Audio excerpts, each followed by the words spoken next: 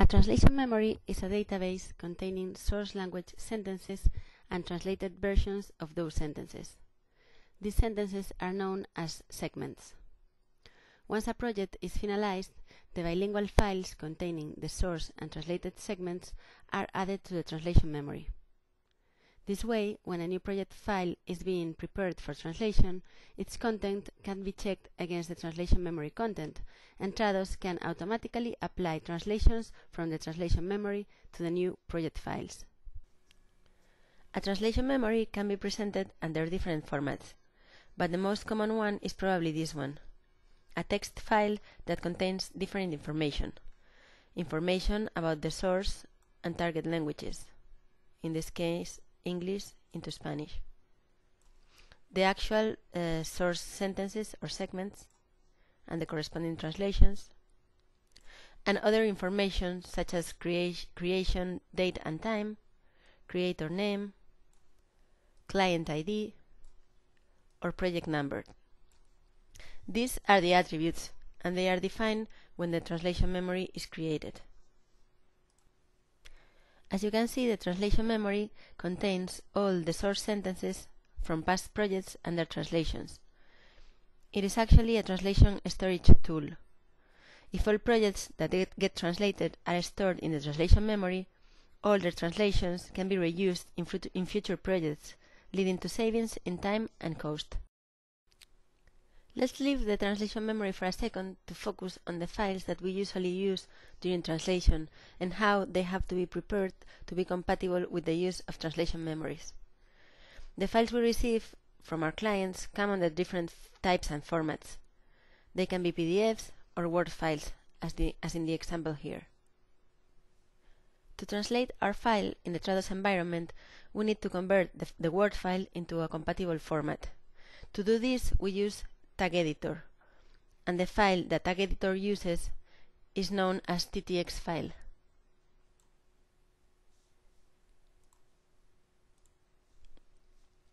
The TTX file that you can see here contains exactly the same information as the Word file that I showed previously.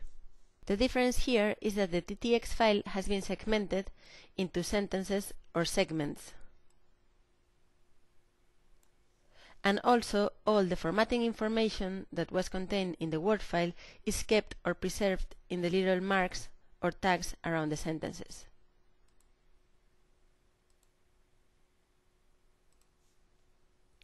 These tags contain information such as paragraph marks or font type or font sizes, etc. The advantage of using TTX files is not only that they can be used together with the translation memory, but also that the linguist can focus on translation, not having to worry about formatting issues. Let's go back to the translation memory. One of the benefits of using the translation memory technology is that it can be used as an analysis tool. A translation memory can be used at project start to determine the leveraging for that particular project. That is, the degree of similarity of the sentences in the new project with the sentences already contained in the translation memory. Let's analyze our TTX file for translation using the translation memory.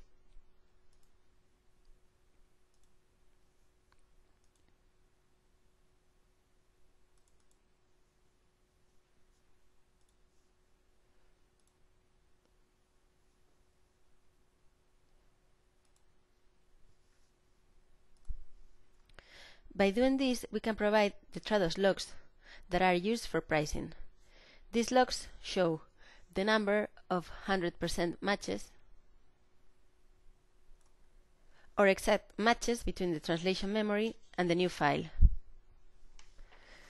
the number of fuzzy matches of segments that have a certain degree of similarity between the sentences in the new file for translation and the sentences existing in the translation memory. And finally, the number of segments that are new or that have no match between the file and the translation memory. Let's take a look now at the actual process of translating a TTX file using a translation memory. This is what a linguist would see when translating a tag editor file using Trados. The window below displays the tag editor file or TTX file with all the source sentences or segments that need to be translated. The window above shows the Workbench environment that contains the translation memory that we have previously uploaded.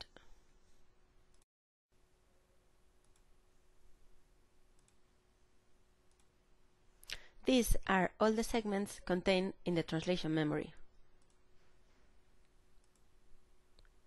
It is the same translation memory as the one that we showed at the beginning of this presentation.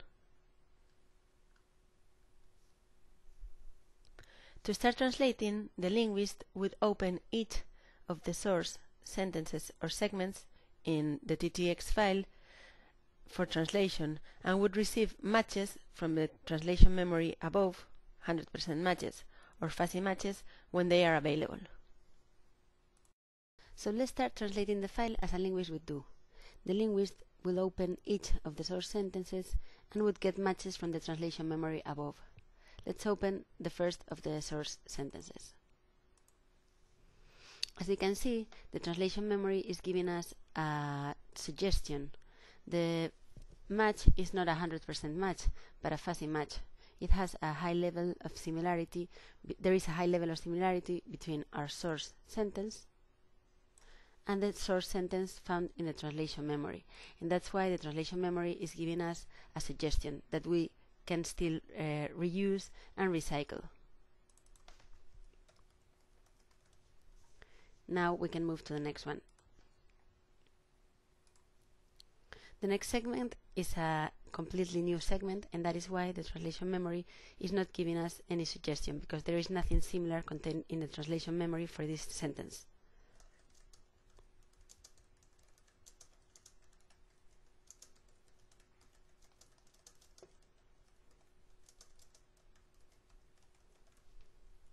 We can close the segment and move to the next one.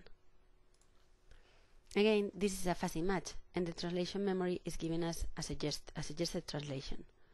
There are still some discrepancies between the source sentence in our file and the source sentence in the translation memory. But still, we can reuse the suggestion given by the translation memory, customizing it a bit. We can close it and move to the next one. This is an example of a 100% match.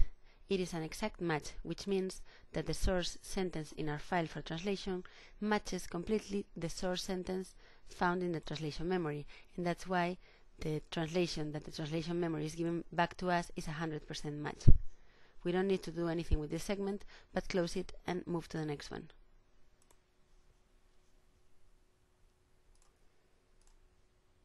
The next one is again an example of a new segment. There is nothing similar in the translation memory, so we need to translate it from scratch.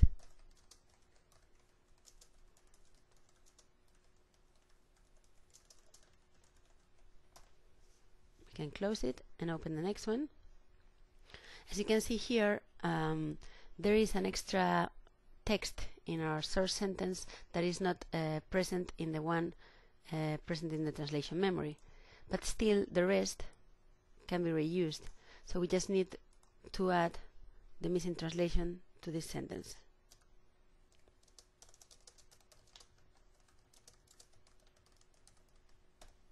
We move to the next segment. And finally, this is again a 100% match.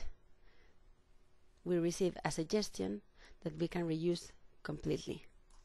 So we can close it and finish our translation.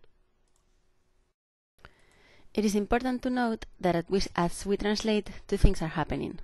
On the one hand, our tag editor file is becoming a bilingual file containing both the source sentences and their translations. At the end of the translation process, this bilingual file can be cleaned up against the translation memory to produce a Word file that is identical in format as the source Word file that we showed at the beginning of this presentation. This is the source file, and this is the clean file, the clean translation. At the same time, as we translate, we are sending all our translations for this file to the translation memory so that they can be reused in future projects.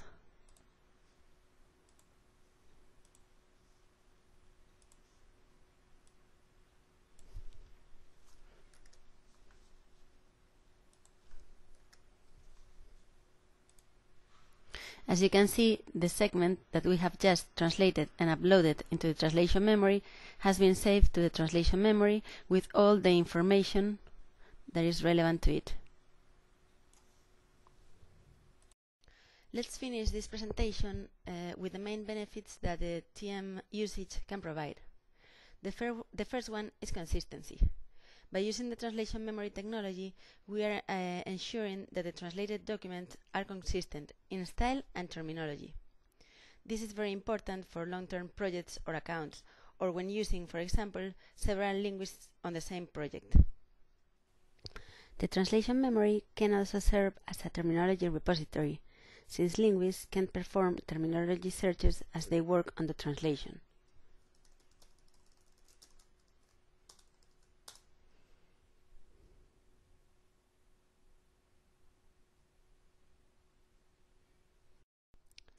Time saving. The translation memory accelerates the overall translation process. Since the translation memory remembers previously translated material, translators have to translate it only once. Cost reduction. Translation memory reduces costs of long-term translation projects, since the cost of 100% matches, fuzzy matches, and new segments is different.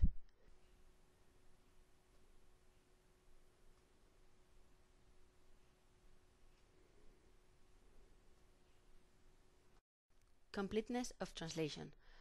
Trados doesn't accept empty target segments, and this ensures that all segments will be translated. And finally, focus on translation, not formatting. This enables translators to focus on the translation task without having to worry about specific formatting issues, as those will be preserved in the formatting tags around segments.